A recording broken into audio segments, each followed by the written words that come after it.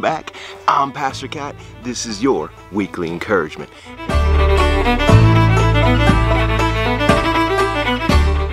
Hey, it is great to be back with you today, taking a bit of a hike. I'm at a place called the Spokane House. It's an education center for children and things like that. But I found a nice spot. I usually don't get a bench to sit on. This is very pleasant today. You know, as I was hiking in here today, the sun was kind of beating down on my back, and as you can probably tell, I have less hair than I used to. And so I began to think, man, do I really want to be out here in the sun today? And the actual thought that maybe I was suffering for this little bit of encouragement that I was seeking sort of struck me, which leads us, of course, to our passage for today.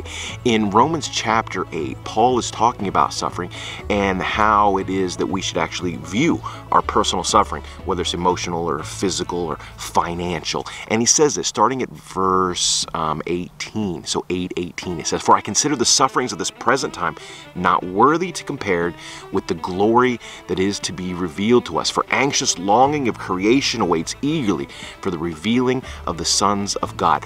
I love that our suffering can't even compare, not worthy to live up to the glory that is about to be revealed to us. And then he talks about this idea of this anxious longing of creation that awaits for the revealing of the sons of God. And as you can tell, I'm out in creation today. There really is something beautiful about it. However, if you've ever tried to tend a garden before, you know that weeds crop up and it becomes a real struggle. Here, Paul's alluding to the fact that creation itself is waiting for the Savior of the universe to return. He goes on, "For creation was subjected to futility, not willingly, not because of him who subjected it, in hope that the creation itself also will be set free from its slavery to corruption and into freedom of the glory of the children of God. For we know that the whole creation groans and suffers the pains of childbirth together until now."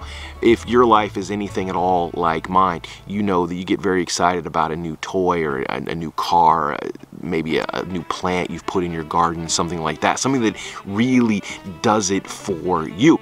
Well, if your life is like mine, you know that it's not long until that thing wears out and the kind of shine that got you excited about it in the first place begins to wear off. That not only happens in our head, it actually happens in reality. Everything you currently own is going to wear out and be a struggle. If left to its own devices, nature will take over and knock a house down or tear a road apart. This is kind of that groaning that we're talking about here. He goes on in verse 22. "For we know the whole creation groans and suffers the pains of childbirth together until now. And not only this, but we ourselves, having the first fruits of the Spirit, we ourselves groan within ourselves, waiting eagerly for our adoption as sons, the redemption of our body."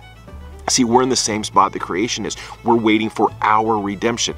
Even if we pretend that life is going along swimmingly and maybe we don't think of the return of Christ very often, even inside ourselves, we're groaning to have that fellowship again and see Christ's return. Verse 24, "For in hope we've been saved. But hope that is seen is not hope. For who hopes for what he already sees? If we hope for what we do not see, with perseverance, we wait eagerly for it."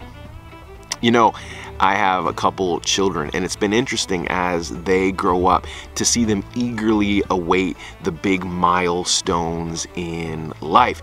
Your freshman year of high school is a big milestone. They're looking forward to turning 16, and getting their driver's license is a big milestone. Their first job, going off to school, and of course, their first steps into career and long-term relationships. It's easy to see in someone else, but if we're not careful, we miss it for ourselves. If we don't eagerly await the coming Savior and the redemption of ourselves, then perhaps we are not looking at things with a hopeful eye, as we're called to do by Paul here. In 26, he wraps up with a very famous verse, and I wanted to make sure we got to it, but I wanted it in context. It says this, "In the same way," so now we're relating this idea back to creation and the way our bodies groan for the coming Savior. "In the same way, The Spirit helps us in our weakness. For we do not know how to pray as we should, but the Spirit himself intercedes for us with groanings too deep for words. I've been in this position a whole lot the last couple months, years even. A number of friends of mine have passed away, and I've had to do their funeral services and say goodbye and be with the grieving families as they try to figure out how to put life back together without that patriarch or without that matriarch. And when it comes to those times, you really want to pray the right thing. You want to pray in the Spirit of God, and you don't have it. Here we're promised the Holy Spirit within us is going to groan those things out for us when we don't know what to say. So my encouragement this week is make sure you are hopeful for the returning Savior and the redemption of us as blessed children, adopted sons and daughters. On top of that, when you don't know what to pray, it's as simple as saying, God, I don't know what to pray. The Spirit within me does know how I'm feeling, and pray anyway. Well, this has been very encouraging to me. I pray your suffering is not unbearable this week. Don't forget that it doesn't even compare to the glory that awaits you. Well, God bless. Don't forget to hit that like and subscribe. We'll see you next week. Be encouraged.